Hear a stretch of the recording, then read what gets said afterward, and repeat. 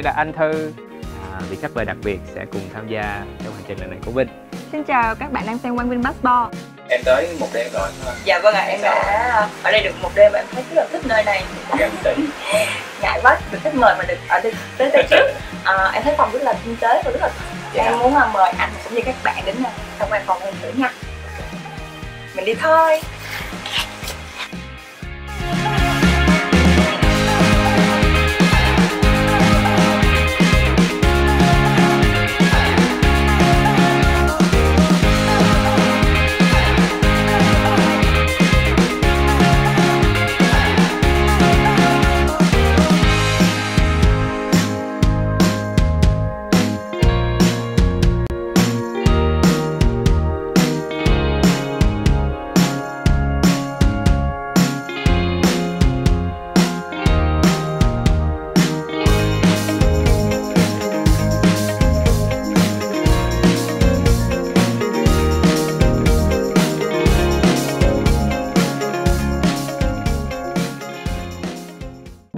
Giờ sẽ tiến về phòng của anh Vinh. Kìa, cái này đặc biệt ha. Mình cảm thấy người ta rất là trân trọng mình ha, khi mình ở đây. Quang Vinh có hẳn một cái villa ở đây luôn các bạn ạ. Có tên của Vinh ở trên bảng này. Khắc tên đàng hoàng. Làm riêng cho mình luôn anh ha. Thank you. Đẹp quá. Villa này của anh Vinh là có cầu thang bước xuống biển luôn.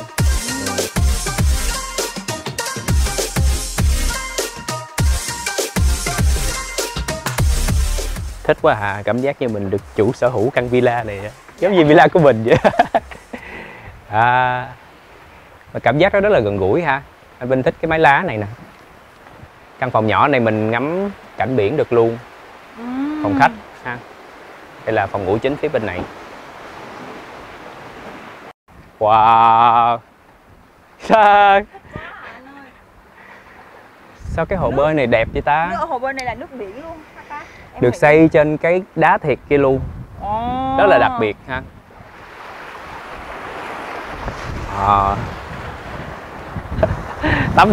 Tắm đã hồ xong mình có thể xuống tắm biển ngay lập tức luôn. Chắn là mọi người chụp hình sẽ rất là đẹp. Giờ mình đi vô coi phòng bên trong đi. Rồi, vô.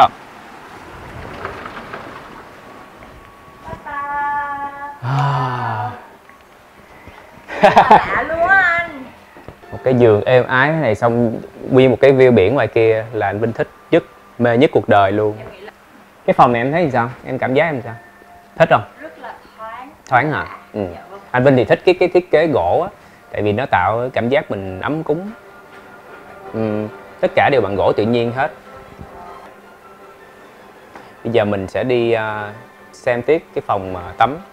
Như mấy tập trước của anh Vinh á, mọi người nói là anh Vinh phải quay đầy đủ, phải giới thiệu tất cả luôn. Cho lần này Vinh quay tất cả đầy đủ cho mọi người xem. Anh thấy rất là nice. Wow. Cái backstop này, cái view rất là đẹp luôn đúng không anh? Nhìn ra cả hồ bơi và cả biển. Thích ha. Ở giữa đối diện này là cái phòng thay đồ mà mọi người đã set up sẵn cho mình rồi, đã mang vào đây tận nơi cho mình ha. Phòng thay đồ ở trong này.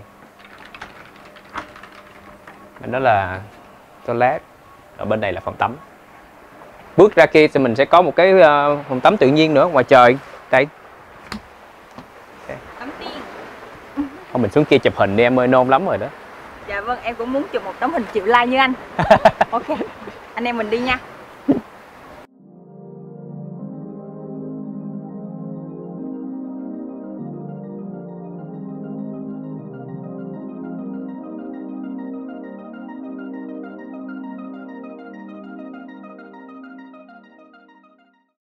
Bây giờ thì mình sẽ ăn trưa một cách rất là đặc biệt ha.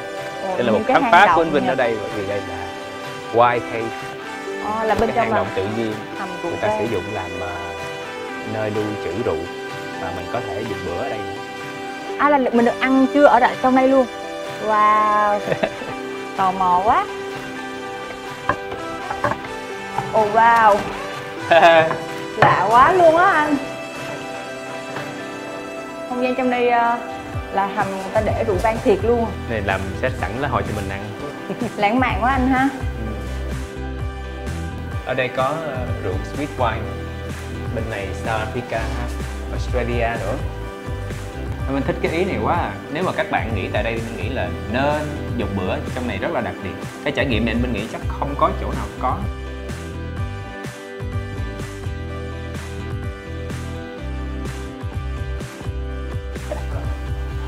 Good afternoon. Oh, thank you so You much. welcome. Wow, thật sự là hấp dẫn quá anh ơi. Thank you, sir. Thank you. Please enjoy. Cảm thấy tụi mình rất là trân trọng và được phục vụ chu đáo. Đồ ăn thì trình bày đẹp rồi nè, mình chắc là ngon. Và nãy anh chef có giới thiệu với tụi mình là trong phần ăn ngày hôm nay là có món sơ điệp Hokkaido, cũng như là tôm và mực của Nha Trang và thịt bò Úc. Dạ. Cái sốt thì cũng đặc biệt, sốt Là ớt sốt xanh. ớt xanh. Em mời anh. Xin mời camera.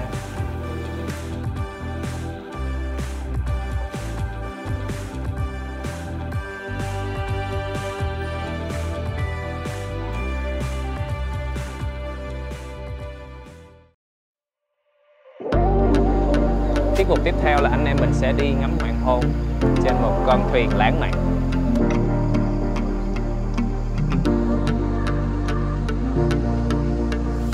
Thư ơi. Dạ anh Vinh. Em thấy như sao? Em thấy rất là Cảm tuyệt nhận vời của em luôn. bây giờ như thế nào? Bây giờ là một bên là rừng núi non sâu, một bên là biển. Cảm thấy là như đang ở chốn bồng lai tiên cảnh vậy à. Mọi người phải trải nghiệm, mọi người mới thấy được. Em nghĩ rằng là khi mình làm việc cực lực thì những cái chuyến đi này lâu lâu một lần á mình sẽ cảm thấy rất là tận hưởng nó, mình phải biết. Lâu lâu là kiểu như mình thấy 1 tháng đi một lần. Ôi là lâu lâu rồi anh. Tại vì mình đi càng nhiều mình càng có động lực làm việc nhiều hơn nữa. Đó, làm việc cấp thay vì thường mình làm 1, 2 lần, 3 lần thì mình làm 5 lần, 10 lần. Sau này mình sẽ nghỉ ngơi nhiều hơn. Là phải cố gắng làm việc kiếm tiền để có thể đi được những nơi như thế này. Và anh Vinh nghĩ là bây giờ mình nên nói một xíu về bạn khách mục, bạn Thư, anh Thư, để cho khán giả biết thêm nhiều hơn về anh Thư. Dạ, em là Ngọc Anh Thư. Hiện tại thì công việc chính của em là người mẫu. Nhưng mà trong dự định năm 2019 này thì em sẽ có thêm một cái dự định mới hơn, đó là thử thách trong lĩnh vực kinh doanh. Nhưng mà song song việc đó thì em vẫn duy trì công việc nữ doanh nhân Ngọc Anh Thư. Em tính kinh doanh về ngành nào? Em sẽ tính kinh doanh về mặt hàng ăn uống. Dạ. Còn anh Vinh thì sao ạ? Anh Vinh hả? Anh Vinh dự định thì nhiều lắm, giống như mỗi năm anh Vinh sẽ đặt cho mình nhiều cái dự định mới, mục tiêu mới, mục tiêu mới. Và giống như anh Vinh đang đi du lịch như vậy, và anh Vinh cũng cố gắng thực hiện những cái video đẹp để cho mọi người xem, để chia sẻ với các bạn. Đúng rồi, thì mọi người cũng theo dõi là mình đang ở đâu và mình đang trải nghiệm những cái điều gì.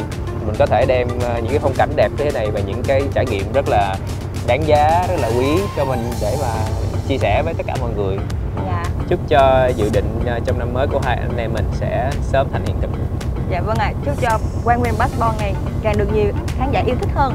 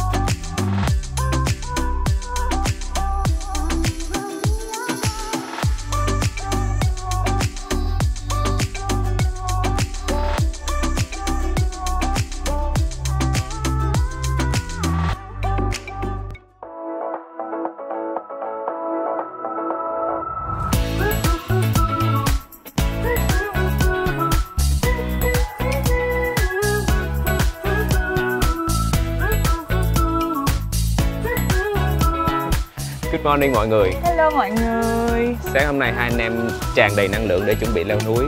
Nghe nói là leo lên đỉnh núi, băng qua 2 con đồi sẽ tới được một cái bãi biển riêng rất là đẹp. Một bãi biển riêng luôn hả anh? Bãi biển riêng, bãi nhỏ. Sẽ ăn sáng ở bên đó. Wow, chắc là đã lắm. Đặc biệt là cái đoạn đường đi chưa gì hết anh Vinh đã thấy một bên là núi, một bên kia mình nhìn thấy biển cực kỳ đẹp luôn. Cho nên là quang cảnh trên đường đi chắc chắn sẽ rất là thú vị nha. Let's go. Mọi người cùng đi nha.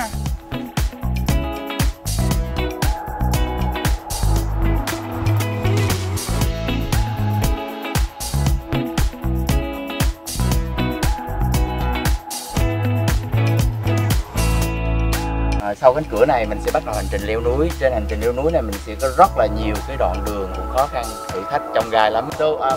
Mình sẽ có những cái đoạn đu dây và trên đường đi á, hai bên á, mọi người chú ý là khi mà có gai, cái cây gai bên cạnh á, thì đừng có nắm vào thì chắc chắn sẽ rất là đau. Có đoạn đu dây luôn hả? Đu dây và thậm chí là nhảy qua đá nữa.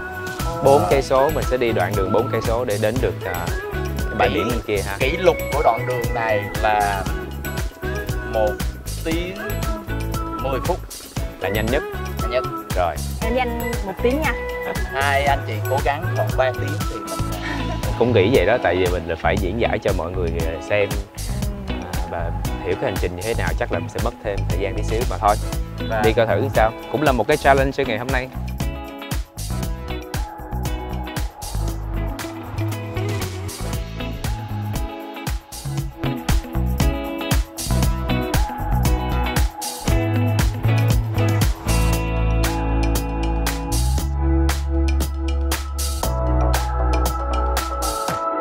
Mọi người nói là nếu mà mình tới ở tại Six Senses mà chưa đi leo cái hành trình này thì chưa gọi là tới đây.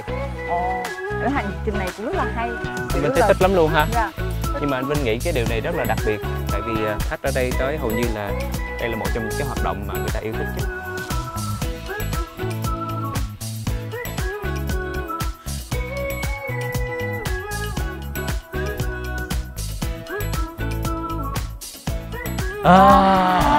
Thích quá anh ơi, thật là mát. Công nhận ha. Trèo đèo, lội suối xong rồi mình ra tới cái hồ thì quá thích luôn. Thật sự rất là thích, không khí rất là trong lành. Có tiếng chim hót đồ nữa. Vậy cái xuống dưới đó. Phải nói là cái đoạn đường đi rất là thích, mặc dù là hơi khó khăn nhưng mà ra tới đây thì mọi người sẽ cảm thấy rất là xứng đáng ha. Dạ, đúng rồi. Rất là đẹp.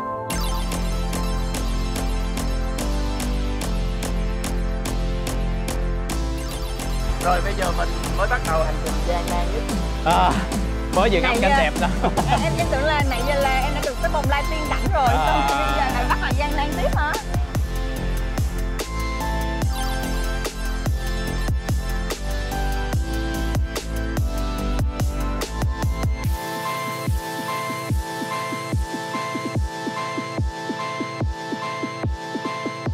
Trước mặt anh chị đúng không? Là mình thấy hòn đó là hòn đụng, tại vì giống con ốc đụng đúng không? Ốc đụng. Con ốc đụng là con ốc gì anh? Nó em cái không hình biết y như đó luôn, giống hình tam giác như vậy. Rồi trước mặt anh chị bên đây nữa là anh chị nhìn thấy hòn tre. Cái hòn đó giống cái gì? Bên nhỏ nhỏ. Giống con rùa không? Đúng rồi. Đúng luôn hả? Hòn gì ạ? Hòn rùa. Hòn rùa. Ồ, hay quá anh Vinh ơi. Tân đại và công chúng. Rồi cái nước biển tại sao nó nhiều màu? Tại vì nó tùy thuộc vào ánh sáng mặt trời nữa, với là độ sâu của một độ sâu. Hôm nay mình có mây nè, chỗ sáng, chỗ mây mù nên em thấy tạo ra nó êm đềm dễ sợ luôn anh. Anh Vinh thì thấy cái màu của nó nhìn rất là nhiều êm cái đềm, mảng màu nhưng khác mà nhau. Nếu mà mình muốn biết biển ở ngoài khơi nó có sóng lớn hay nhỏ á, thì mình nhìn vào cái mảng đá ở phía xa kia. Nếu mình thấy trắng á là sóng mạnh, thì sóng mạnh, tại vì sóng đập vào đây. Nên mình nhìn có vẻ rất là êm đúng không ạ? Nhưng chỉ có một cách là biết được sóng lớn cỡ nào và cách nhìn ở đằng xa đó. Anh em mình học một cái trick mới là vô đúng không ạ?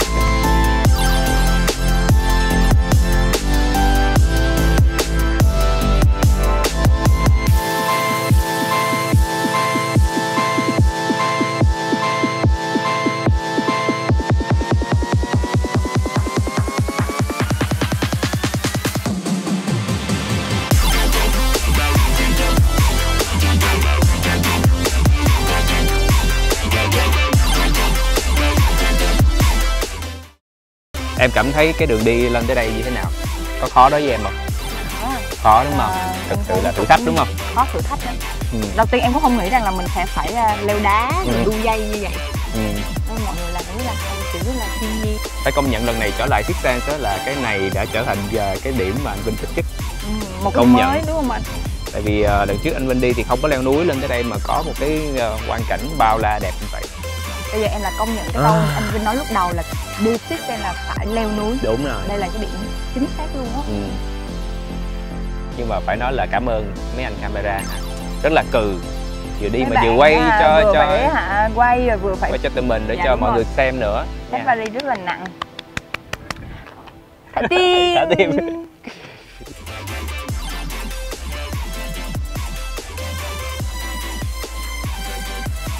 Thưa ơi, biển của anh Vinh kìa, rốt cuộc anh Vinh cũng được về biển nữa. Cuối cùng đã đặt chân được xuống nước biển.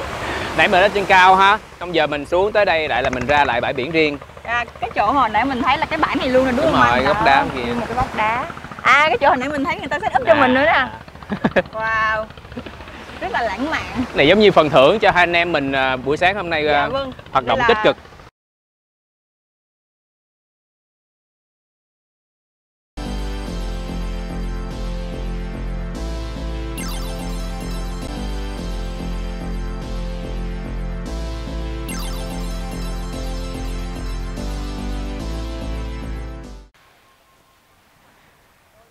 Cảnh hoàng hôn đẹp quá ha.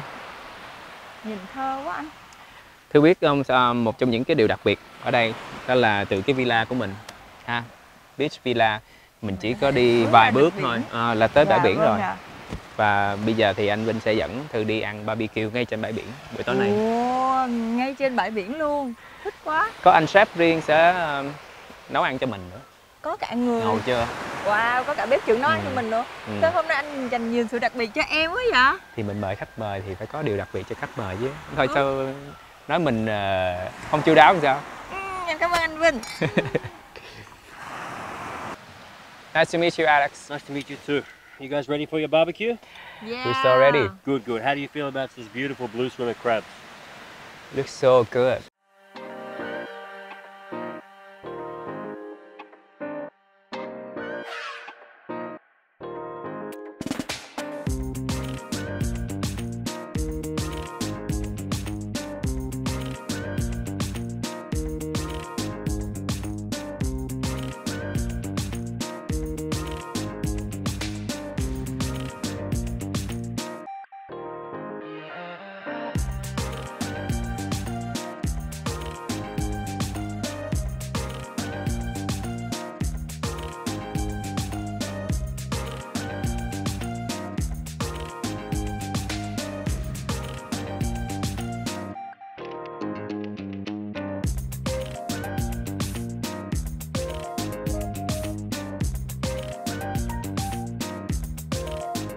Mời Thư nha. Em cảm ơn anh.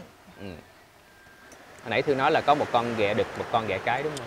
Dạ, Bây giờ vâng. nướng lên rồi em biết cái nào đực cái nào cái không? Dạ biết chứ. Hay vậy? Sao biết được? Dạ đây, theo em không nhầm.